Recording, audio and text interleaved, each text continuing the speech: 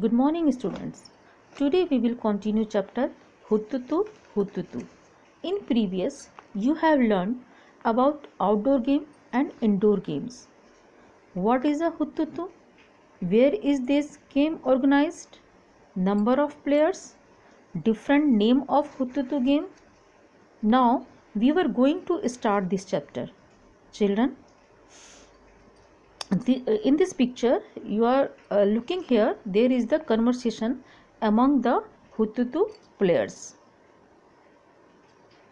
The game of Kabaddi. So this is what a game of Kabaddi is like: pushing and pulling, screaming and shouting, dragging and falling on the ground. It is a rough game, yet it has many rules. It is lots of fun and lots of exercise. Holding your breath while running and continuously saying Kabaddi Kabaddi, and also trying to touch the players of the opposite team. So many things to do in Kabaddi.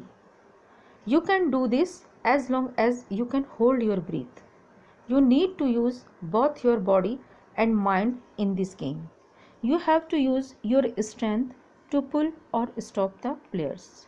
At the same time, you have to think about how to enter the other side. You have to decide whom to touch quickly and come back.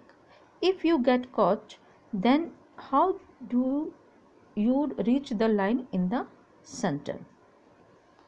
Children, Kabaddi is a rough game.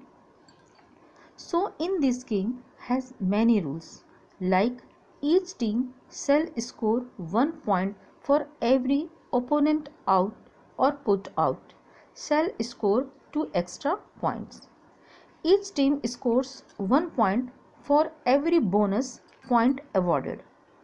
If the raider is caught when there are 3 or lesser defenders, team gets an additional bonus point.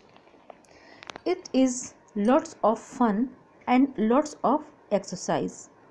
Holding your breath while running and continuously saying Kabaddi Kabaddi and trying to touch the players of opposite team.